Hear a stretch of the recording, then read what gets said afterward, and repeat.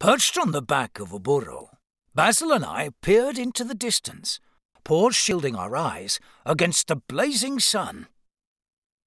"At long last, the Arizona border," declared the detective. "I wonder what awaits us in the wild and wonderful West." He stroked the burro's shaggy neck.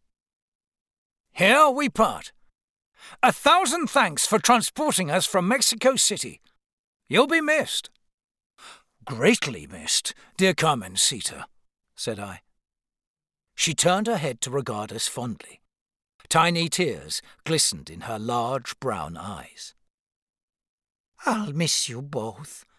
Never have I carried passengers so famous. Basil of Baker Street, the Sherlock Holmes of the mouse world. And you, Dr. Dawson, author of the books about Basil, the world's best detective."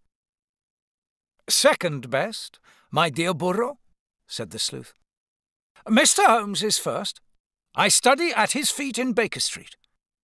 But here's someone to inspect our passports and luggage. Will you kneel?" Long ears flopping, she knelt, waited till we'd scurried down, then smiled and left us. As she jogged southward, I recalled our exciting Mexican adventures. I, Dr. David Q. Dawson, am a medical mouse. Basil and I share lodgings in the cellar of Baker Street, 221B, where dwell Mr. Sherlock Holmes and Dr. Watson. Tall and lean, with a hawk-like profile, Basil resembles his hero as much as a mouse may resemble a man. We'd gone overseas to Mexico in 1895. A famous painting, Mousa Lisa, had been stolen. Basil tracked down the thief and the masterpiece. Then I was held hostage by El Bruto and Professor Rattigan, Basil's longtime enemy, who tried to rule the mice of Mexico. Basil rescued me and had the criminals put in prison. Lord Hathaway, British mouse ambassador to Mexico, asked Basil to investigate a mystery at a mouse hotel in the Grand Canyon, owned by the Thorbridges, his former cook and butler. Basil had agreed to take the case. And now, near Arizona, we were meeting Chief Salada, of the Mexican border police mice. He was also head customs officer, examining all goods brought into or taken out of Mexico.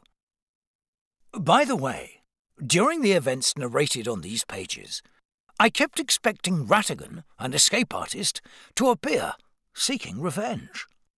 But he stayed safely behind bars, and the cases in this book deal only with American criminals.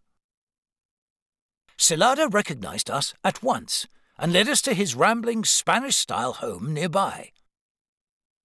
"Es su casa! My house is yours! Please be our guests overnight. After so many nights on the road, you must be weary indeed." We accepted.